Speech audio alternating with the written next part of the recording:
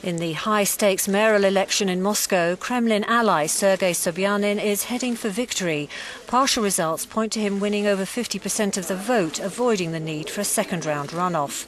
The contest is being seen as significant, having energised the opposition in ways which could pose a risk to the Kremlin in future. However, if Sobyanin's win is confirmed, Vladimir Putin will have a close ally in the capital until after the 2018 presidential election, in which Putin has not ruled out seeking a fourth term. The main challenger for the mayoral post was Alexei Navalny, the charismatic leader of Russia's pro-democracy movement. Navalny is out on bail, having been found guilty of embezzlement in what he says was a political trial. As the count went on, he remained unconvinced of the outcome. "I'm asking the Moscow mayoral office not to falsify the results," he said. "We know the authorities will be tempted to add 8 or 10% to their tally to show they've won in the first round."